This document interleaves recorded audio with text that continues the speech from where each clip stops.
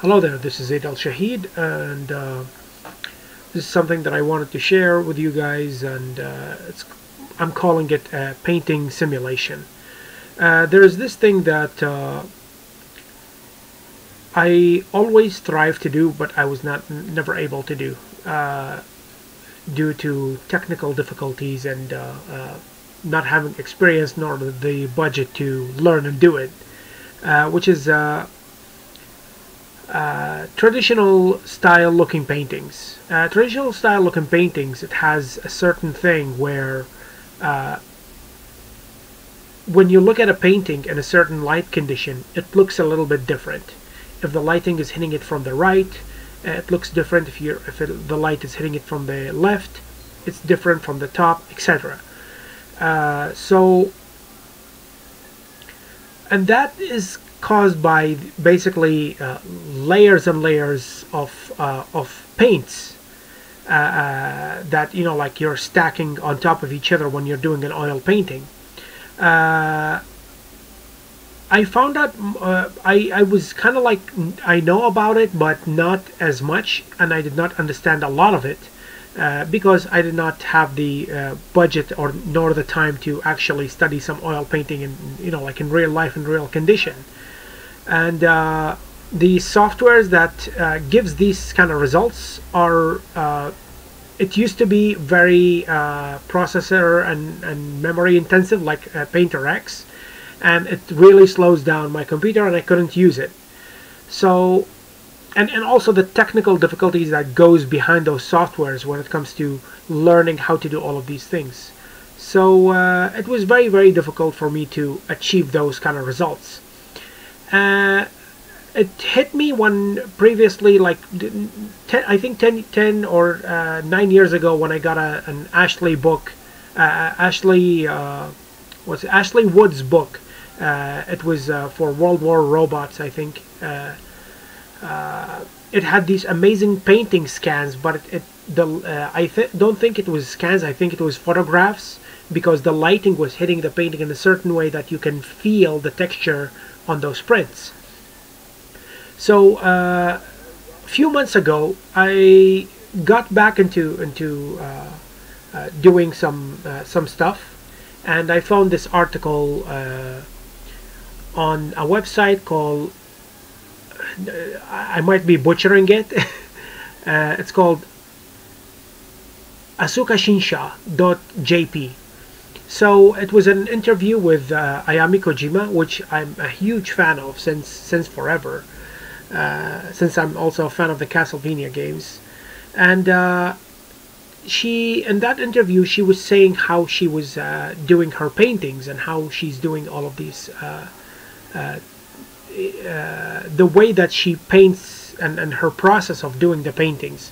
And one of the images really struck me hard, which I'm gonna put it on the other software here. I'm gonna put it on CSP. Let me change the view here. Okay, so let's put this one right here. Okay, so in here you see that the she had one layer of coating on top of her painting that helps catching up the light and give more texture and feel to the painting that she's doing, even if it's like a black area. She still wants to create this sense of negative and positive spacing, that there is something there, but there actually isn't. So she used to use these acrylic transparent paints, where she paints these layers on top of her paintings, or at least in the empty areas. And it really hit me when I was reading that article. It was like how she did it. I had a painting that I did before that I was trying to achieve the style, but really did not reach the result that I wanted. But at least it looks and feels, the colors are there, which is this painting right here. So I took this painting, okay, and I decided, like, I'm gonna give it depth, but since I'm a little bit lazy when it comes to that, I decided to use Blender to my advantage. And I've been learning a little bit more about texture nodes and all of these things, and I took a very simple approach to how to make this painting pop up a little bit more.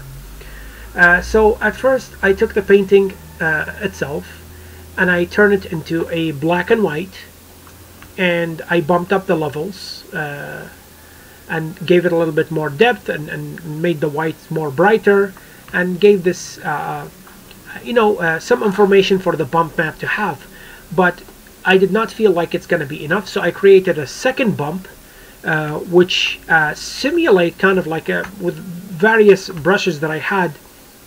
It kind of simulates having some brush strokes around, like you're painting with the like what she said, the clear coat that she uses. So after a little bit of trial and error, I'm gonna go back to Blender here, we had this result. So in here, this is actually a flat plane, and I just unwrapped it and I put the applied a material on it, and I had a series of nodes here. Let's stack them closer to each other so we'll understand what is going on. Oh boy, okay.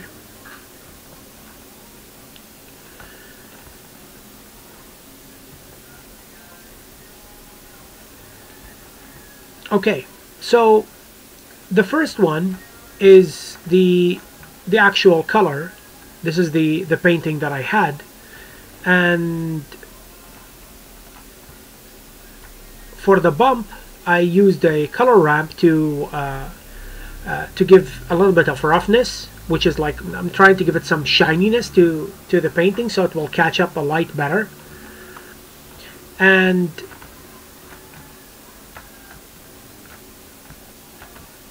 the same thing, the same bump, I had also a color ramp and turned it into a bump map, and I mixed it with the second bump, which is this one, the manually painted, like maybe the clear coat layer.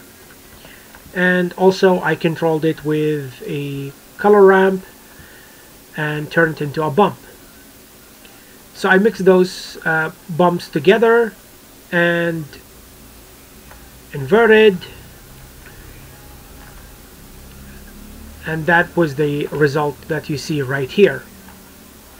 And for the scene, I was thinking like what would a painting in a gallery, how they are going to light it, and usually I see that the light is coming from the top in a certain way, so I did apply a very simple point light, I think, or a spotlight.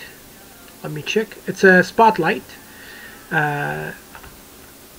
to give some light to the painting, and I did not feel like it was there still, so I had because the colors of the painting itself was a bit red, so I said that maybe I should emphasize on that, and I applied a red spotlight coming from the bottom to make the painting pop up a little bit more. Like if you were going to remove that light, see that it's kind of lost a bit of its color, and I didn't want that. I wanted a bit more color, so I added the red here. If you notice, if we delete,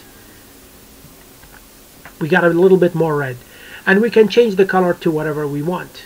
So we can have a little bit of contrast, so we can make it blue, and it's going to have this cold feel to it. So I thought that this is a very interesting way of presenting an artwork and making it feel like a real painting. And I even applied that method to a bunch of traditionally made paintings, like Frank Verzetta's works, and it really gave it like a small little pop-up that that when you're moving the painting around with the light shining on it, you can feel the depth of those strokes, you can feel the depth of those textures. So I thought that this might be a very interesting idea to approach doing digital artwork, and making it feel more like a traditional painting. So having those thick layers of paint on top of each other to stack up and create those interesting textures. And after that, I did a camera and I took a render out of that, and the final result, let me open that with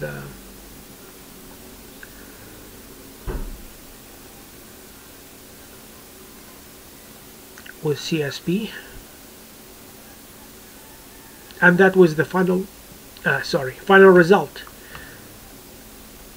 So you can actually feel like that there's a canvas with those small little ironically these are pixels, but it feels like the weave of a canvas, and the red light is hitting it from the bottom, and you have all of these texture, feel like that there's a splatter with the brush, and there's the brush strokes in here, and everything started to pop up a little bit more. So yeah, that's about it. I wanted to share this with you guys, and maybe it's going to be helpful for someone. I'm intending maybe to do a series of paintings like this and see where it goes, but yeah, just wanted to share, and I hope this is a helpful thing to share with everyone. So thank you very much. This is Zaid Al Shahid signing out. Have a wonderful day.